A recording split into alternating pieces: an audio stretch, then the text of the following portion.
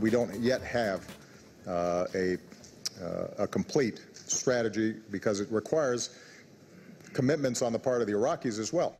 President Obama at the conclusion of the G7 summit, letting everyone, including ISIS, know we don't have a strategy to battle the terror group.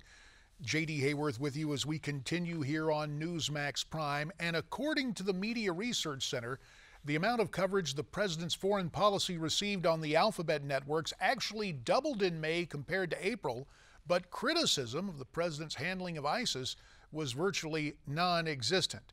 With more on that story and other media news, we're pleased to be joined now by the president of the Media Research Center, Brent Bozell. Brent, thanks so much for your time here on Newsmax Prime. Hi, JD. How are you? Doing fine, sir. And this story merits our attention, but there is a media story that we really need to discuss during our time together, and it is this. Apparently, Rubert Murdoch is stepping down from 21st Century Fox. Day-to-day operations will be assumed by his son. Your initial take on this news?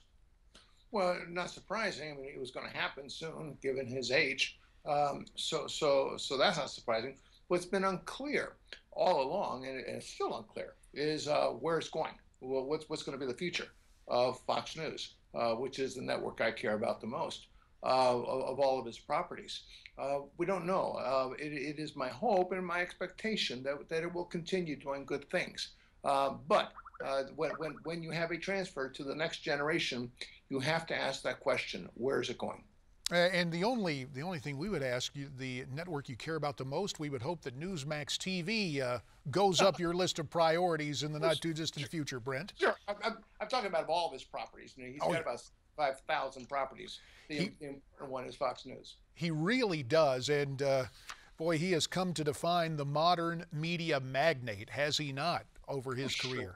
Sure. You know, I remember his investment in MySpace.com and what a monumental disaster that was. Okay, for every monumental disaster he's had, he has hit one gusher of an oil well after another.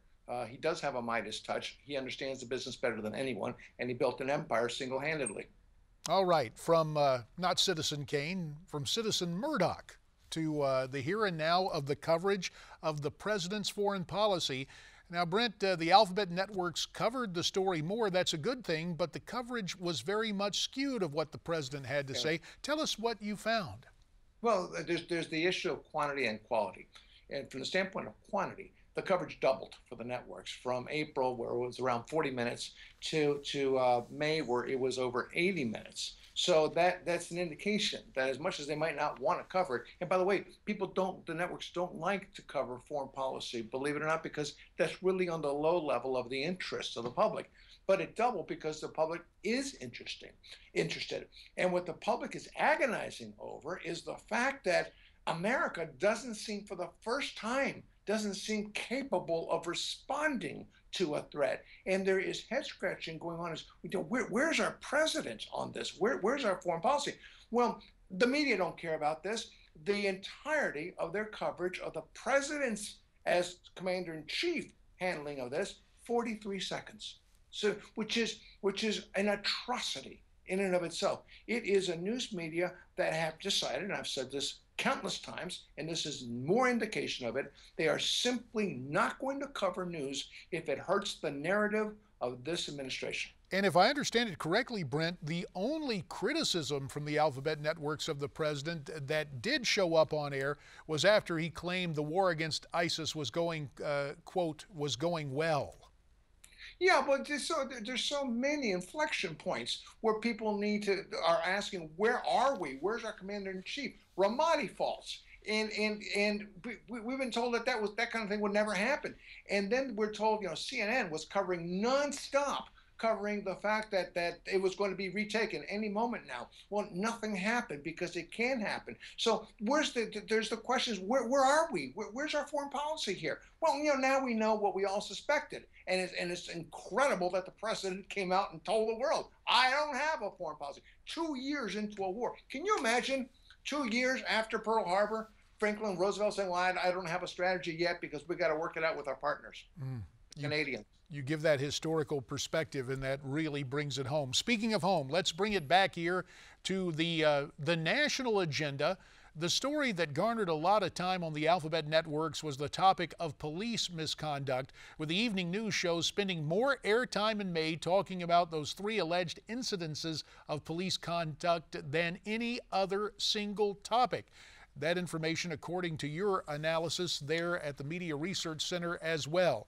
How obsessed are the networks with race and cops and strife? You hit the word. You hit the word, JD. It's obsession. It's obsession. It's the obsession of the far left. Remember this. This is the Obama narrative, is to cause disruption in race relations, in gender relations, in class relations, and the media are feeding into this. Look, any form of police misconduct that rises to the national level should be covered. I don't have a problem with that. But for every instance of misconduct, there are probably 100 instances of great conduct. You'll never see that on the networks. Plus, there are 2 sides to these stories. You're not going to see that. Plus, the quantity, 109 minutes, more to 3 incidents than to a war, to a worldwide war against the biggest terror threat in the history of man. There's more interest in 3 cops. This is unreal. And don't get me started on the border and the lack of coverage there. Brent Bozell of the Media Research Center, as always, sir, we thank you for your time. You heard what Brent had to say. Now, we'd like to hear from you. You can email me. You can also go to Facebook, Twitter, and NewsmaxTV.com/comments.